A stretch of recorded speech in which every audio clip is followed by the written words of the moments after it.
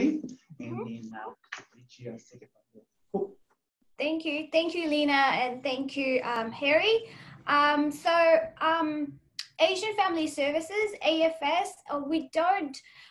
although we don't specialize in family violence support, the majority of our clients are migrants, and majority of our clients do present with a lot of issues pertaining to family violence. And one of the good points that the both of you brought up was the issue of taboo, especially in our migrant and collectivist culture, migrants who come from collectivist culture. Family violence is something that's not talked about. There's a lot of pressure to continue with the relationship despite the abuse. And these are some of the things that I wanted to highlight as well in flowing through the advice that you gave and the legal information as well. Like I said before, during COVID, during the lockdown, there was a spike in police investigations pertaining to family violence.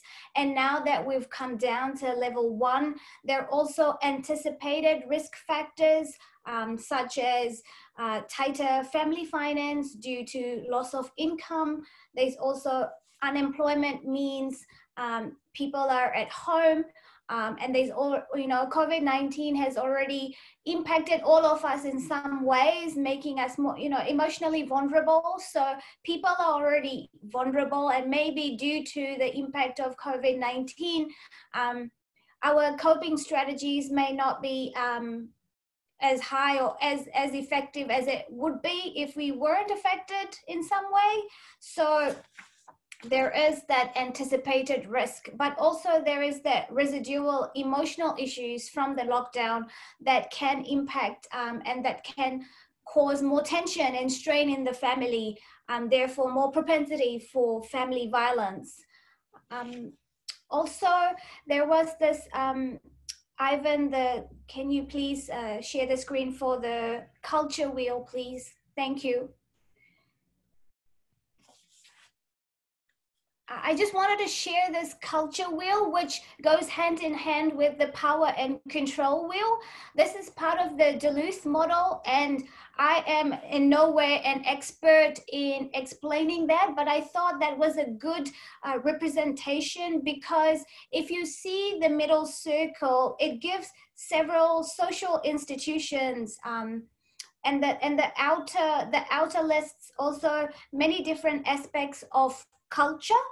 And all of this might in some way maintain or reproduce experience of abuse for the victim. And this is known as secondary abuse. So it's just a way, I just wanted to show that there's a lot of factors that come into play at different levels to explain the individual action, either whether they're a victim of domestic violence or they're a perpetrator of domestic violence. So a lot of other things come into play to actually suss out or actually know why that person does what they do and why they choose to stay in the relationship despite experiencing a lot of abuse.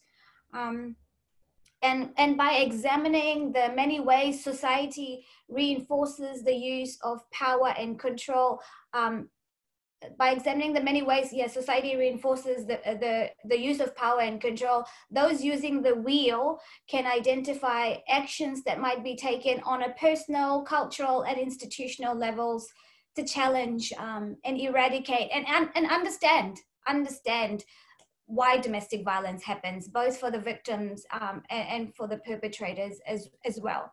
Thank you, Ivan. And from a counselling perspective, another thing that became very clear for me as a counsellor as well during lockdown was, especially for our migrant clients, was just the extent of demystification. So counselling is still a very new concept. In many countries, I know that my home country where my parents come from, there's nothing such as counseling, and the concept of counseling is very, very foreign. So for a lot of our migrant clients, They don't know what counseling means. They don't, to them, if they come and talk to somebody about their issues, there's still a great immense strain or pressure or stress that that information will be passed on to other people, and that might again come back and affect them very negatively. So it's about demystification as well, going hand in hand with the support that we give, is explaining to our clients what is counseling, what does counseling mean, and also the issue of confidentiality as well, to try to explain to them how information will be kept.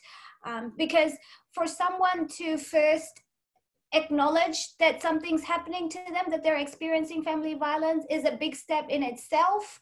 And then to talk about it to somebody, maybe somebody from the same culture, or to a counselor, again, it's very new and it's very challenging for them. So we have to understand a lot of aspects to help seeking behavior for someone who's seeking help for issues such as family violence. Another thing that I wanted to highlight was that under the Section Act of Family Violence Act 2018, most of us do understand that violence means physical, sexual, and psychological abuse. But there are also a lot of migrants who experience dowry-related violence. And dowry-related violence so dowry includes gifts, money, goods, property given from the bride's family to the groom or the in-laws. And the dowry, either before, during, or any time after the marriage. And dowry-related violence often arises when the groom or his family seeks continued payments or more goods, and the bride's family is unable or unwilling to pay. So while dowry is practiced in many different parts of the world, dowry-related violence is most prevalent in South Asia, and in the nations in India, Pakistan, Sri Lanka, and Bangladesh. And this is something I felt is quite prevalent for our South Asian migrant population groups, because this is something that they've lived all their lives believing is right. And sometimes to actually bring that awareness that, no, this is not right, even though it's practiced, this is not right. It takes a while for them to grasp that concept, that whatever's instilled in them growing up, their upbringing, what they've seen their grandparents, parents, their siblings doing, in their mind, it's very, even though it might feel wrong, in their mind, it's something that is normal. So it's also about trying to bring to their awareness that even though this has been practiced, it's not okay, it's not right. And most importantly, to tell them that it's okay to seek support and it's okay to ask for help. That is another thing that we need to work with our clients and make them understand. So that's just some of the things that I wanted to highlight from a counselor's perspective, and especially working with a lot of migrants. So thank you.